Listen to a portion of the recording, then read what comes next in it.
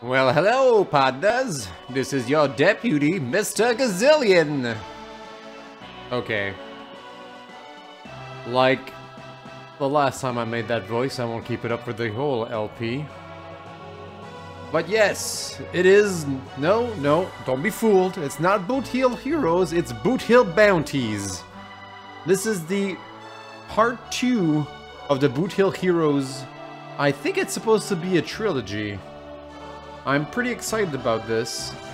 I really enjoyed the first game. In fact, I actually played a DLC for it when I went through it, which is pretty rare. I don't often go through DLCs in my games, only because by the time a game ends, I like to move on to a next project, because there's so many games to cover. But yeah, I had played Boot Hill Heroes back then, and now I plan on playing Boot Hill Bounties. The game is out today, actually. Well, today for you, but in 2 days for me, because you see, the developer, Dave Welch, was very kind to send me a review copy like a couple of weeks ago.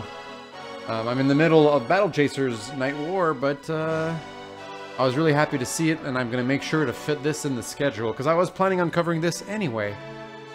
So this is the episode 0. Episode 1 should come out shortly. There's not going to be any gameplay in here, so feel free to skip the video. Probably should have said that at the beginning of the video. Oops, I do apologize. But yes, so this it'll become very obvious. But once I start the game, this is a lot like Earthbound. The graphical style, the characters, the sprites, a lot of the humor.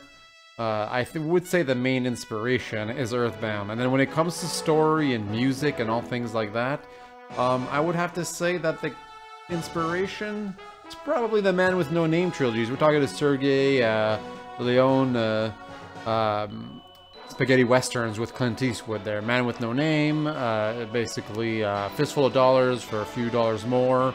And the good, the bad, and the ugly, of course, which apparently were not meant to be a trilogy initially. They were just kind of like lumped together as a trilogy after the fact, but I digress.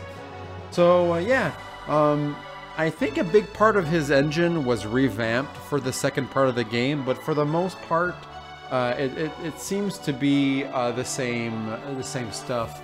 He has portraits for dialogue. It looks a lot cleaner. He added a ton of hats, obviously, and weapons and stuff like that. It's basically a second game with the same engine. I respect that. I like that. As an indie developer, I think starting from scratch all the time is a bad idea. I mean, sure, maybe some people complain that assets are reused. I am not one of them. Basically, you're a small studio. He's a one-man team. I believe he's a one-man team. Could be wrong, but he is. I do believe he's a one-man team, so... You know, if you can make great content and reuse certain assets, hey man, all the power to you.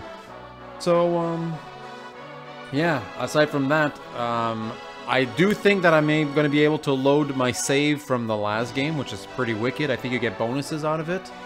And I don't know what else, I guess we'll go ahead and explore it. So, I'll see you all in the next episode. Goodbye.